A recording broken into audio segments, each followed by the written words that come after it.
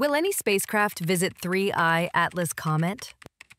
While we couldn't launch a new mission to chase it, it's just too fast. We are getting a historic opportunity.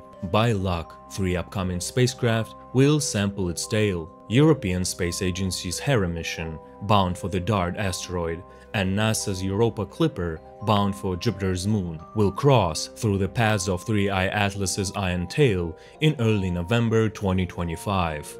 The spacecraft could directly detect the ions and magnetic effects of the comet's tail. This would be the first in-situ sampling of an interstellar comet's material, effectively letting us taste dust from another star system.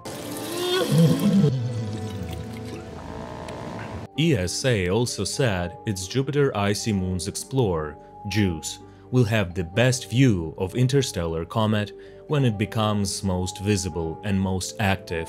So JUICE will attempt to observe the comet in November 2025. The spacecraft will employ cameras, spectrometers, and a particle sensor to study it. ESA expects to receive data from these observations by February 2026.